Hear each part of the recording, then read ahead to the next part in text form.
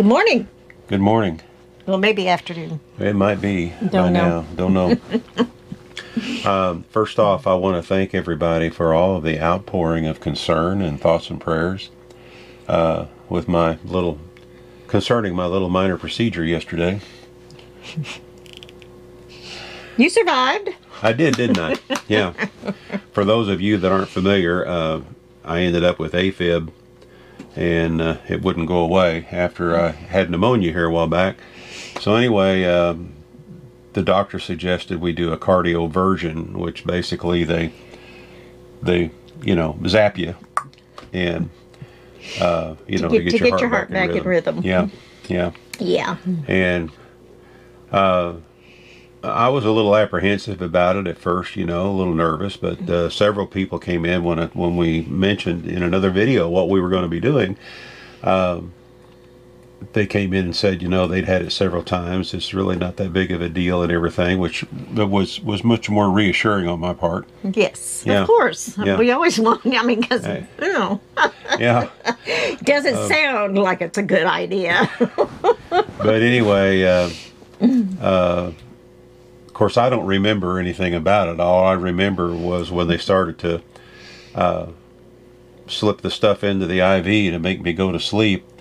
The doctor was standing there talking to me, and he said, "You should start feeling the effects here." And I said, and I remember saying, "Yeah, I can feel the effects. I'm starting to feel the effects." And the only thing I remember is waking up and you're there. And our son Michael, he was able to come down and take off work long enough to come down. Yeah, I appreciate that. Yeah. I didn't think I needed anyone, but I was glad he was there. But anyway, of course, we all thought that it would just be a one-time thing, and for this particular procedure, but they ended up having to zap me twice, right? He's stubborn that way. Yeah. Well, tell the story how that. Well, the doctor came and got Mike and I out of the waiting room, and he says, "Okay, we're all done, blah, blah, blah," when he was going through stuff as he was walking back. When he gets back to the room, the guys in the room said, "Nope." And he says, "Y'all go back to the waiting room." So we did. And he had to go in and zap him again because he wasn't playing right. I got a double zap. But anyway. Then they came and got us, and everything was good. Yeah.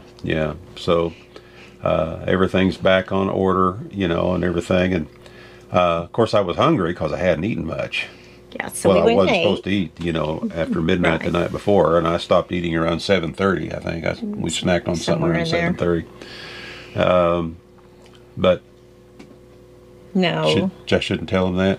You did fine. Everything's fine. I shouldn't tell them that I had a cup of coffee anyway, just one.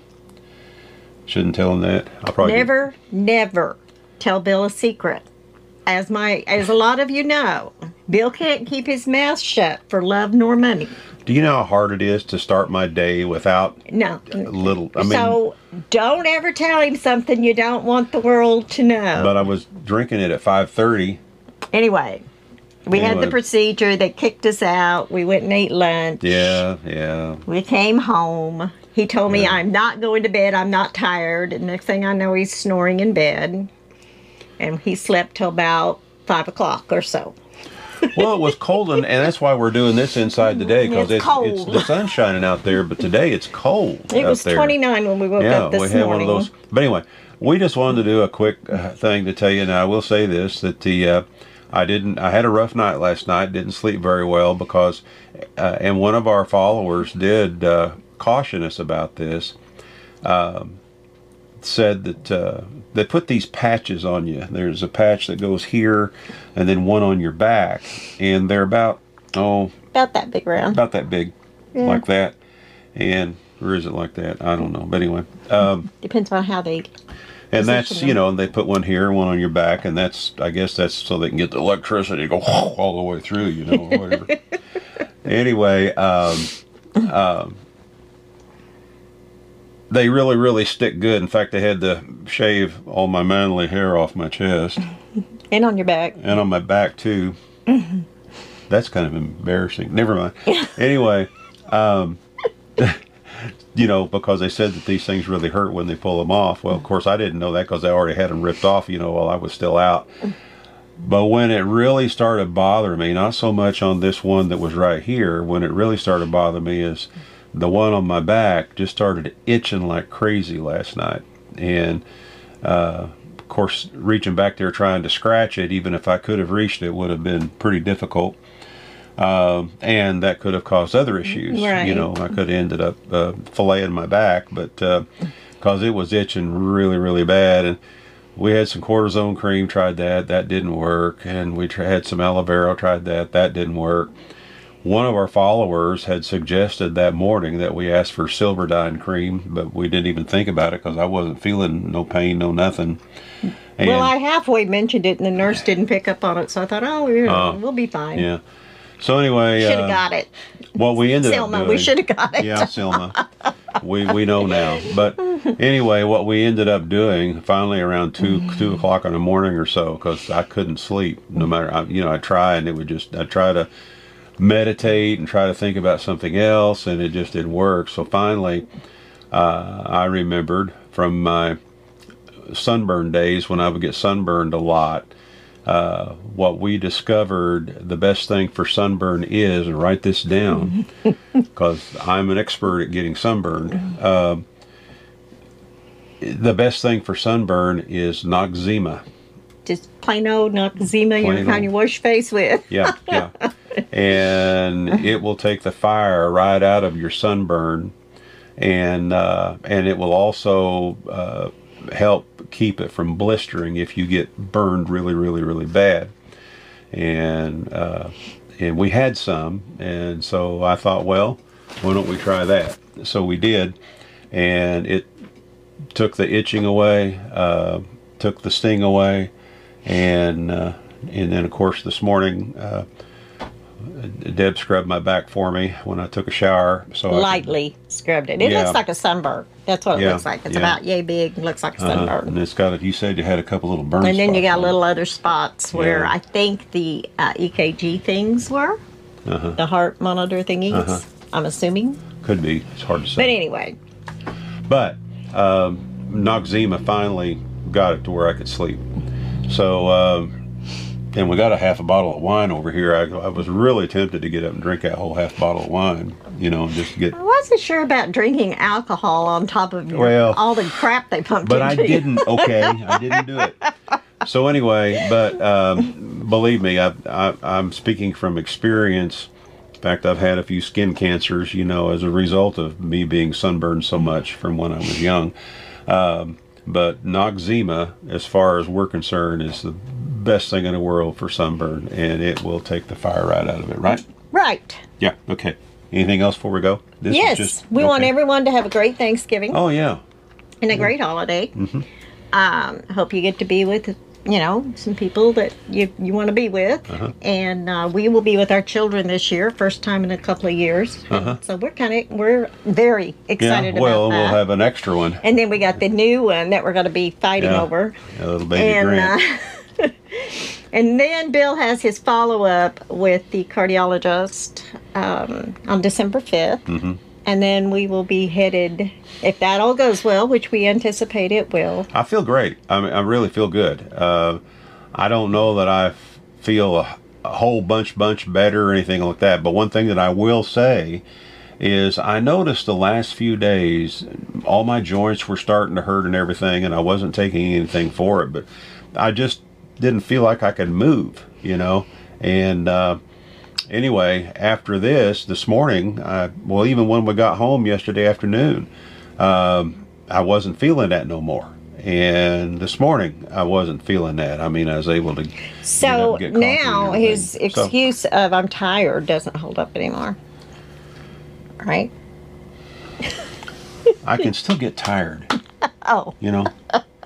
Just because. I mean, I can still get tired. Okay. So anyway, but yeah, got appointment on the 5th, follow up with him, and if everything goes all it's time to head south. It's getting cold up here. Yeah, we're gonna start moseying south. We hope to be on the road by the 7th of That's our December. goal. That's our goal. And to end up at our first destination in Florida around the 15th. So, but we will keep you informed on that. I've still got some more walkthrough videos to get up. We ordered 2 more solar panels just a little while ago to match the ones that are on the van, where we're building that 600 amp hour, 3000 watt power station in the van.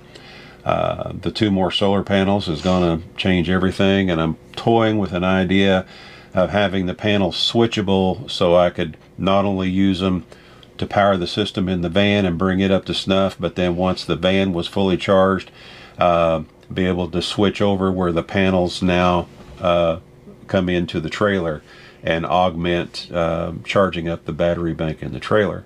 So I'm going to ponder over that some more, and we may end up doing something like that, and we'll show you how we did it. Anything else? Okay. Anyway, oh, this is a painting. Deb's been working on this painting for the last several days. Once you get it out, can you pick? Is it where you can pick it up and show it real quick? Now this one is spoken for, but this is one that she's been working on here for a couple days. Just thought we'd show you what she's been doing there. If you all would like to commission a landscape style painting of sorts, Deb would be willing to talk to you. Well, as long as you understand that just because I have a picture doesn't mean it looks like the picture when I get done. No matter how hard I try, it's not there. My other paintings are available on our website under Deb's Art. Yeah. And what's the name of her website? IRideTinyHouseAdventures.com. Correct. Thank you. But my paintings are there. And I think I got a couple of new ones to add to it that I haven't got added yet. But anyway. And our Gmail address is iRideTinyHouse@gmail.com. iRideTinyHouse@gmail.com. See, he threw us by not setting it up correctly in the first place. Well, the website is iRideTinyHouseAdventures.com. The email account is iRideTinyHouse@gmail.com. Okay. Got it right. There we are. Y'all take care. This is Bill and Deb with iRide Tiny House Adventures, and you know what we always say. We're not camping. We are living. Y'all get out there and go do some living, and be watching for some fresh walkthrough cargo trailer conversion videos here coming up shortly. Bye-bye now. Bye-bye.